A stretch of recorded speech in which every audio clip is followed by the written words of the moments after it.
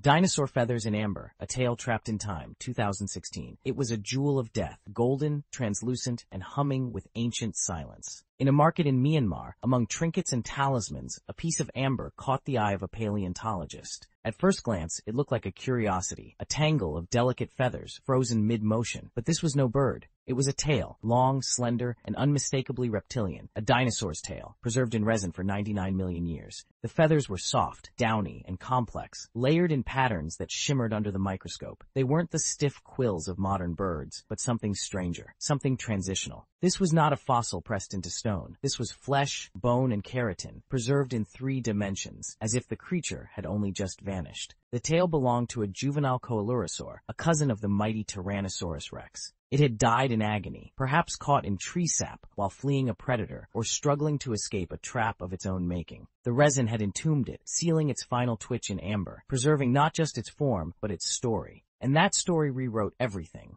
For centuries, dinosaurs had been imagined as scaly, lumbering beasts, cold-blooded titans of a lost world, and that they might have been more similar to birds than previously thought. This revelation changed the way we view these ancient creatures, sparking new interest and research in paleontology. Warm-blooded and far more bird-like than reptilian. The line between dinosaur and bird blurred, then vanished. The monsters of prehistory had not gone extinct. They had taken flight. Every pigeon, every crow, every sparrow became a ghost of the Jurassic. But the amber held more than feathers. It held blood vessels, pigment, even traces of iron, perhaps the last breath of hemoglobin. It was a biological time capsule, a relic of a vanished world so perfectly preserved it defied belief. And it raised a chilling possibility. If DNA fragments remained, could they be extracted, reassembled, revived? The echoes of Jurassic Park rang louder than ever. But this was no fantasy. This was real, and it was horrifying, because the amber didn't just preserve a creature, it preserved a moment of death. A child of the Cretaceous, struggling in vain, its feathers matted with resin, its body slowly suffocating in golden sap.